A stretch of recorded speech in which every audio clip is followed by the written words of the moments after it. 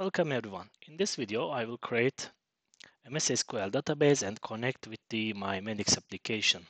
At first, this is the empty application, and within the settings and configuration tab, we see the configuration is default as the built-in database. What will I do is I will create an MSSQL database.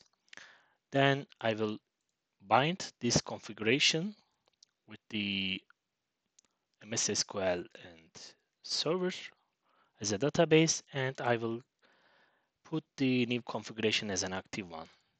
At first, I need to create the new database.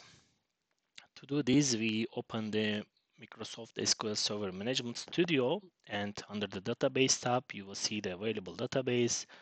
To create new one, just right click and say the new database and give a database name. I just give an Mendix DB as a database name. And this is now for the empty database, and there's no table here, you see. And we need to create actually credentials to log in this database, and I will use these credentials in Mendix Studio Pro. And right click to logins and create a new login. As a login name, I will put an MXadmin as a login name, and I need to choose as a login name as SQL Server Authentication, and as a password and confirm password, I'm using the same MXadmin, MXadmin, and MXadmin.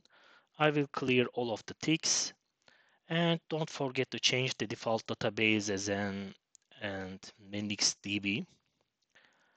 And you need to go to the user mapping area, and you find the Mendix DB and click this one and put this as a DB owner here. And you can say as an OK. There, so our credentials and database tables is created. So we're done with this SQL Server Management Studio.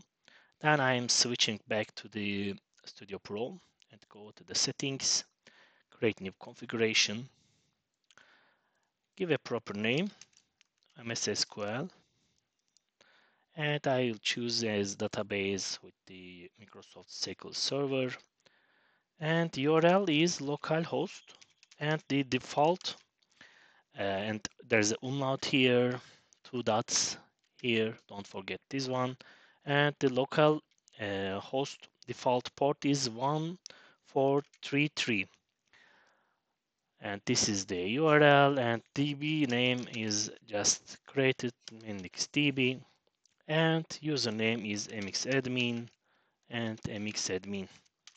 You can show the password, put the integrated security as no, and say OK. After you say OK, the latest configuration is active. You need to actually choose one of the configuration as an active in each time. If I say yes, and I need to rerun the application to make my changing is suitable, and after rerun my application, I will see a pop-up page to create the tables. I will see the scripts pop up.